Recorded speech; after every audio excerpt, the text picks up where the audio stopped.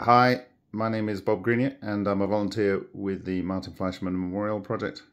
This is a bit of an emotional time for me because it's the 30th of May 2024 and I have just arrived in Sapporo, Hokkaido in Japan, and I've been asked to take possession of Matsumoto's effects here. And I can already see there's quite a volume of stuff and we need to sort through, myself and Sho, who thinks he's not going to do any work, but I think I'm going to encourage him to help me. This large volume of materials.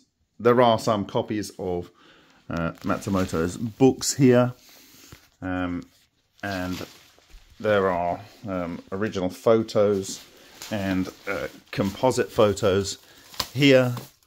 Videos of MIT or Cold Fusion Day at MIT in 1995, CDs, but without going into all of the closed boxes here, I can see that there are original logbooks here from his work. This is in 1993, this is also in 1993. And it has detailed schematics of the experiments with the protocols used, the voltages used, the molar concentrations, the elements used. And typically the experiments are coded. And so if you go through the logbook here, you'll see that there are these codes up here, like S32 here. And I know from doing the video captures last year with not very adequate equipment that they were coded in the same way.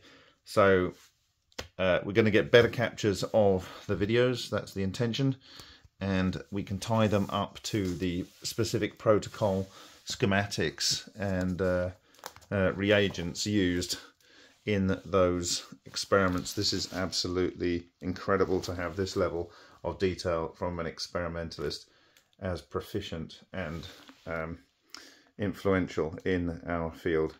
So I want to say thank you very much to the Matsumoto family for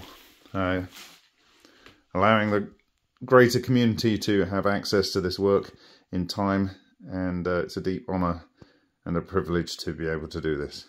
Thank you very much for your time, and I'll see you in the next video.